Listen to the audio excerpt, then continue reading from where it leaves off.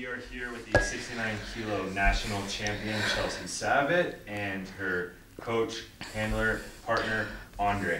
So to start off with, we'd like to just have you both speak about the day and how it went, and this would be a chance for Andrey to brag about how good you did. Should I go? Whoa, where's my voice? So today went really well. Coming into this meet, I had two goals. I wanted to win, and I wanted to punch my ticket for IPF Worlds, and both of those goals were reach goals for me. My PR total coming into this meet in this weight class was 495 kilos.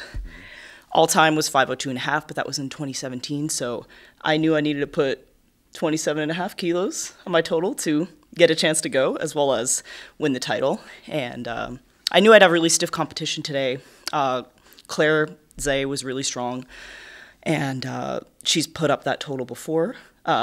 So I knew I had an uphill battle today, but I also knew I had to come here and execute today. I had no choice but to just come in and do the best, that put everything together and put together as close to a 9 for 9 day as I could. And yeah, I think we went 8 for 9, but I really think attempt selection today was perfect, and ended up coming through with that national title and almost got that Carpino one. Third deadlift just slipped out of my hand a little bit, but I'm still really happy and proud of myself. I feel like I left it all on the platform today and just showed up and executed, and yeah, finally had my breakout day in powerlifting. I've been, my first meet was in 2013, and I've done the national championship many times. I meant to look up the number of times that I've done nationals prior to this so that I had a count, but I don't even remember how many I've done. But I've taken second so many times, and I've just been climbing towards first for a really long time. I've always wanted it, so it's a really big deal for me that I finally had my breakout day. I'm really, really happy, and couldn't have done it without all the people in my corner. Kristen Dunsmore is my, she does all my programming. She's my coach. I text her all the time with just like nonsense. And Andre's in the gym with me all the time. And Bill McCarthy today, he's handled me many times before, and Andrey and Bill are just a great power team. And my family came out, and my friends came out, and yeah, I finally had the meet that I've been wanting for a really long time, that I never thought that I would get because I had that back surgery after 2017.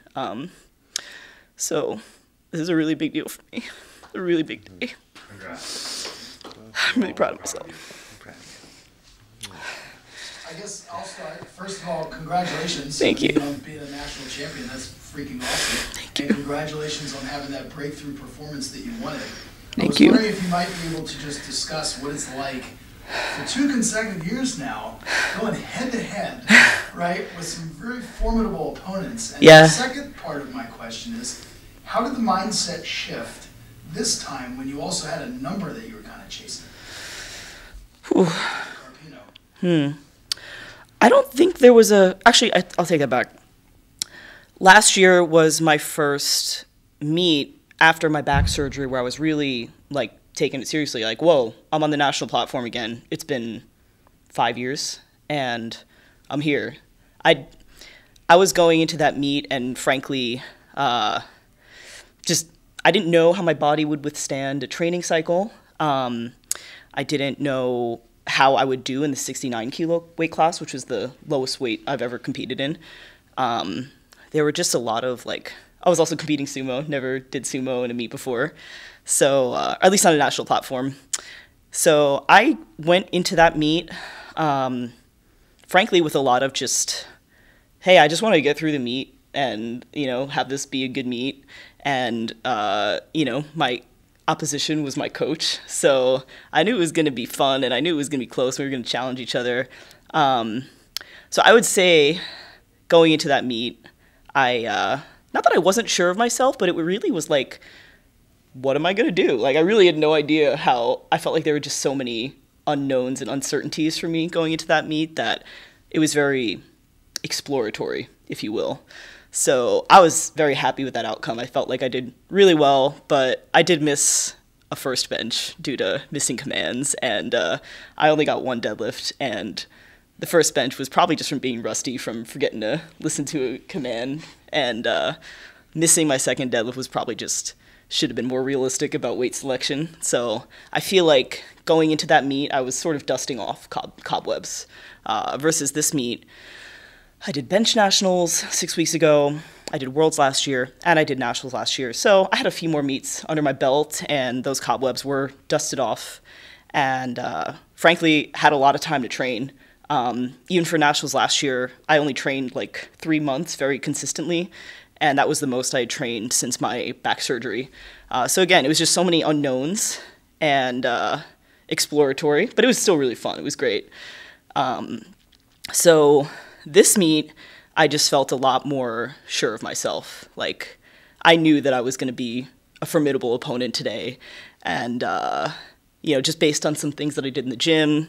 And I'm someone who, frankly, I never lift less in the meet than I do in the gym.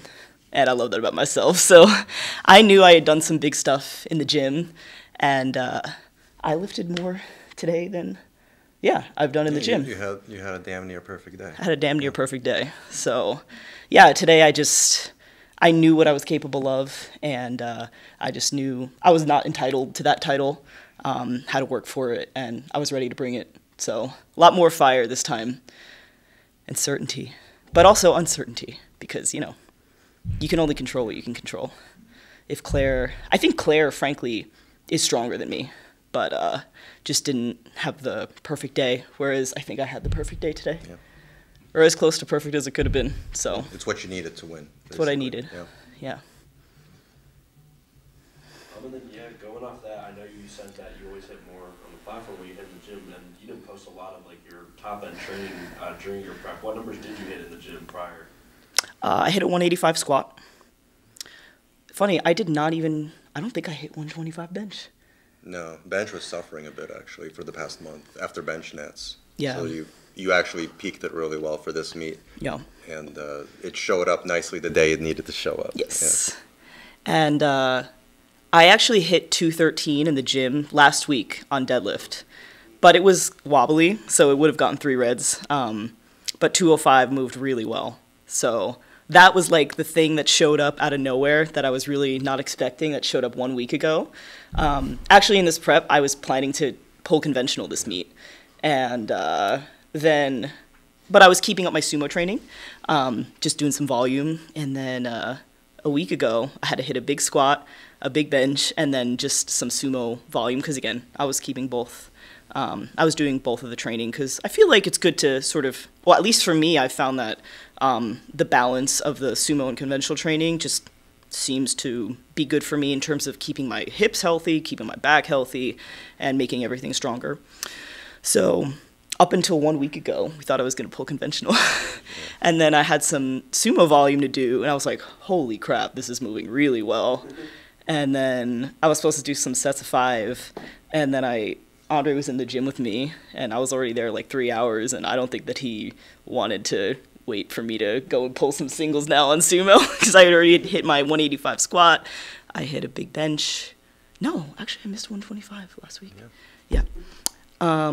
But yeah, I texted Chris, and I was like, hey, I know I'm supposed to be doing sets of 5 today, but I just moved 170 for 5, like, really well. I want to try a single. And so then I pulled 185, 195, 205, and they all just flew. And we're like, well, put 213 on the bar, and I picked it up, and the strength was there. There was just a little bit of a wobble at the top, so it would have gotten 3 reds, but I knew I had the strength. So, yeah, and I put up to 12.5 today for my 3rd attempt, which would have got me that Carpino, and got this. It was a clean lift, but, you know, just slipped out of my hand at the very top. So I think it was the perfect 3rd attempt, though, and it was what I needed to secure that ticket, which I didn't quite get. I'm going to be in that alternate pool now, but I think I set myself up really well in that alternate pool. So I just did, yeah, I mean, I think today really was my breakout day. Just every attempt was the right attempt, and yeah, so. Yeah, and to add to that, I think the biggest difference that we implemented after Worlds was that she started pulling sumo once a week and conventional once a week to do both. And adding the conventional deadlifting back in actually brought up her squat strength. Now she was able to grind out squats better. And it also improved her sumo deadlift because she was actually pulling sumo less and beating up her hips less. And then actually the plan was to pull conventional up until last week when she finally had a breakout day on sumo. And what I think did it was she skipped a week of pulling sumo, took 2 weeks off of sumo, and suddenly came back in there for a light day and had it.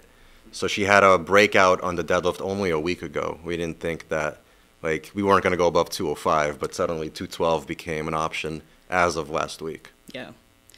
And the reason I skipped that sumo day is because I got sick, and I had 2 kind of crappy weeks of training because I was just, I don't know what was going on. I was just really sick. Also, we, like, lost power for a few days, and that was not good.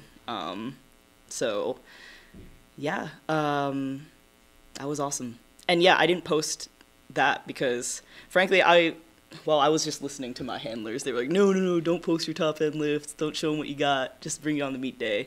And it was a secret. Yeah, I mean, that deadlift was a big surprise for me a week ago. But then I was like, well, I'm going to keep this in my back pocket. Nobody needs to know about it until they see me do it on the platform. So, yeah. Now you can take that and take it to your next meet. Yeah, it'll be less of a surprise at the next meet, but It's not a you only secret get anymore. you only get to surprise people once, I think. Maybe you'll have another 10-kilo surprise, though. Maybe there will be another 10-kilo surprise.